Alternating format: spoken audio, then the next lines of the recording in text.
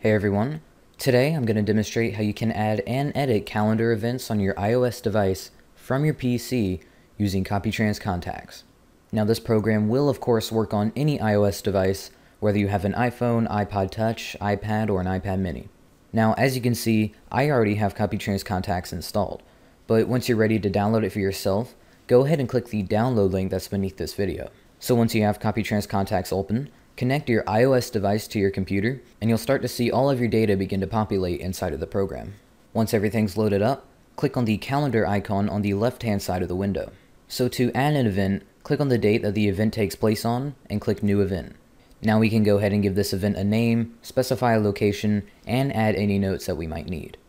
Down here at the bottom, we can select whether the event lasts the entire day or specify a time during the day.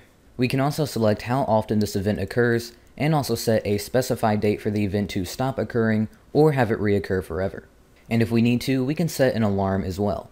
So for example, I could set an alarm for 15 minutes before the event, and I can also set an alarm for 5 minutes before the event. And due to the fact that this event is a birthday, I'm going to go ahead and put it under the birthdays category. So once I'm satisfied, all I have to do is click Apply Changes, and then the event will be synchronized to my iOS device. Now if I need to make a change to any event on my calendar, all I have to do is hover over the event and click this edit button. Now I can make my desired edit, click Apply Changes, and the event will be updated on my device.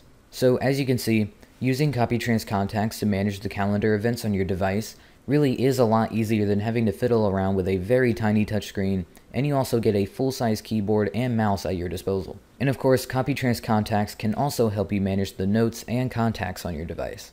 So that's about it guys. Thanks for watching this video, and I hope I helped.